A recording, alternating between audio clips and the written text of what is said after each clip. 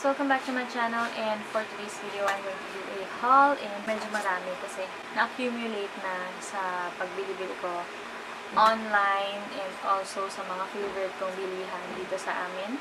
So, ayun. Ang first na ipapakita ko is a brush set na nabili ko sa Facebook, Marie Carmeline Fijo. Pero ilalagay ko yung name niya dito sa screen and also the link where you can find her products sa description box below. So, kung interested kayo, click nyo lang yan. This is a brush set and I think this is the Zoeva Dupe brush set and it has 8 pieces of brushes and 3 face brushes and 5 eyeshadow brushes.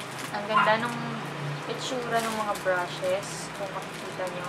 I will post a picture somewhere on the screen or here para mas makita nyo and mas ma-appreciate nyo yung itsura nitong brushes na to. So, I really like them. I got this for only 250 pesos plus 45 pesos shipping fee. Good quality brushes na. And I'm going to do a review on this. So, if you are interested, watch out for that. The next is EB Matte na two-way cake. Tama ba? Two-way cake and ang kinuha ko is matte golden beige. One shade darker than my skin tone to kasi gagamitin ko dapat to dun sa mag-birthday na kamag-anak namin na hindi siya kaputian eh. So, yeah, I got this and this is how it looks like. Na-try ko na siya and hindi naman siya super dark sa skin tone ko. Pwede pa rin. So, ginagamit ko to pag yung foundation slide sa skin tone ko ang gamit ko. And then, the next one is this. This is the Maybelline New York Dream Velvet Soft Matte Hydrating Foundation that I recently got. And kakarating niya lang actually kagabi or kahapon from Lazada. And I got this for only 249 pesos. Nasaktuhan ko yung 50% off sale. So, instead of paying 499 pesos, I paid only 249 pesos. Plus, free shipping siya pag Manila area. The next thing that I got, this is from Lazada again. A floodlight or a spotlight. Nili ko siya using my earnings from YouTube or from Style Haul. This is 10 watts floodlight or spotlight. And this is, I got this for 499 pesos. And ginagamit ko siya for filming. Pag nag-film ako ng medyo madilim na. Okay naman siya as long as hindi masyadong malayo. Kasi hindi naman din ganun siya ka-bright. Pero okay siya pag yung parang ganito lang na filming setup. So right now, I'm using natural lighting. So, kaya ipapakita ko siya sa inyo. Another thing that I got from Lazada is this VR box for my son, for Chase. If you've been watching me for a while now, kilala mo na si Chase. So, yun yung anak ko, nag-iisang anak ko. And yeah, hindi ko to para sa kanya. And I got this for only 199 pesos. And then, a jogger pants I got for hubby and it says New York. Actually, this was shipped from overseas. So, medyo matagal ko siyang nahintay. Siguro mga 1 week bago siya. 1 week or 1 week and a half bago siya dumating sa akin. So, I got this for 349 pesos. I got these 3 pens and these are colored pens.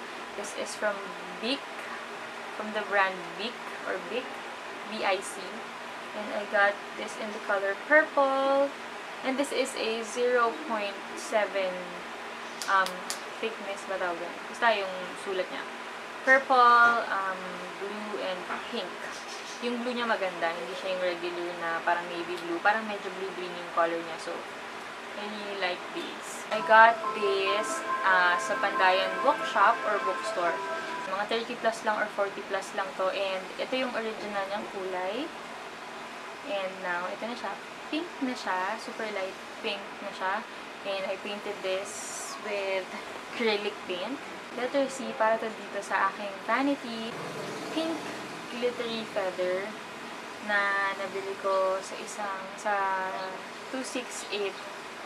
And I got this for only 10 pesos. And nakitan lang ako sa kanya, hindi ko nga alam kung saan ko ito ilalagay. Pero, di ba ang ganda? Itong wire mesh ba to? Basta, I got this from Japan Home Center for 66 pesos. And, dito ko rin siya ilalagay sa aking vanity area. Pagsasabitan ko siya ng mga kung ano-anong something. Basta, ipapakita ko na lang siya pag naayos ko na siya. So, parang chocolate bar na mirror. Ang cute, diba? Kaso wala nga lang pink. Blue, green, and orange lang. And I got the blue one and the green one. And papakita ko sa inyo yung itsura niya sa loob. So, ito siya. And then when you open it, meron siyang mirror dito na maganda, malaki-laki na rin naman. And may kasama pa siyang maliit na suklay. And I got two kasi yung isa para sa akin and yung isa idadagdag ko sa nalalapit kong giveaway. Ay, matagal ko nang sinasabi tong giveaway nito. 500 subscribers pa lang. Nagsasabi na ako ng papag-giveaway ako pero hindi matuloy. And then, next is ito. Ito. Matagal ko nang gustong bumili nito and sa Japan Home and sa Daiso, I think 66 pesos or 88 pesos ang isa ng ganito. Pero I got this from NOVO and I got this for only 20 pesos. So, ang saya-saya ko kasi ang laki na niya, tas 20 pesos lang siya, diba? Meron pa nga mas maliit nito, 15 pesos lang. Kaya lang wala ng color pink. Eh, color pink yung hanap ko. White na lang yung meron. So, yun.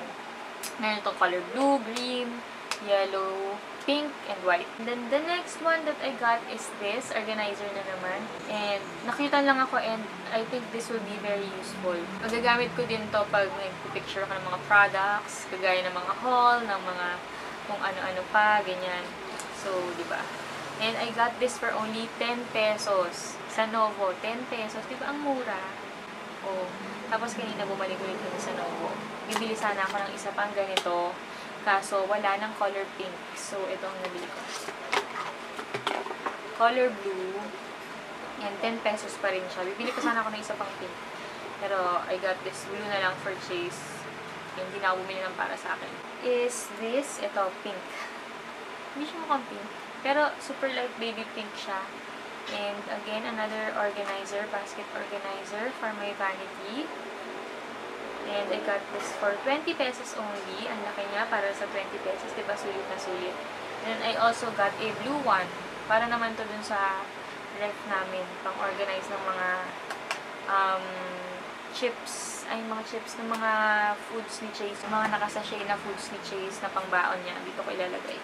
Para naka-organize sila sa isang basket sa loob ng ref. And then, the next one is this. Isa tong talaga. Ribbon siya. Si Chase na nagpabili nito eh, para daw pag may gusto siyang i-design, ganyan.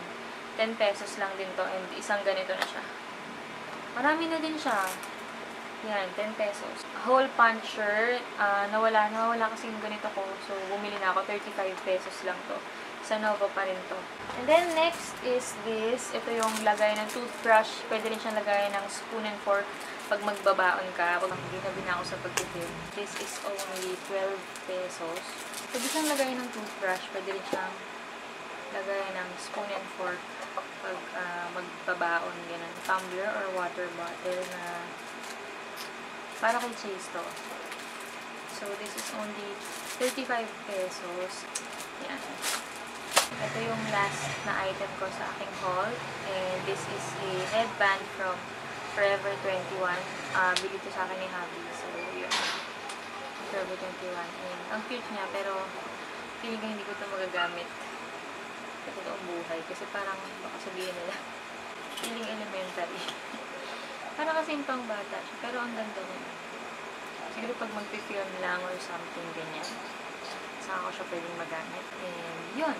That's it for my haul. And I hope you give this video a thumbs up kung may gusto nyo itong video ko. For watching, if you have any questions regarding the products that I showed you, you can comment that on the comment section below and hit the thumbs up button if you enjoyed this video. And if you're not yet subscribed to my channel, please do subscribe.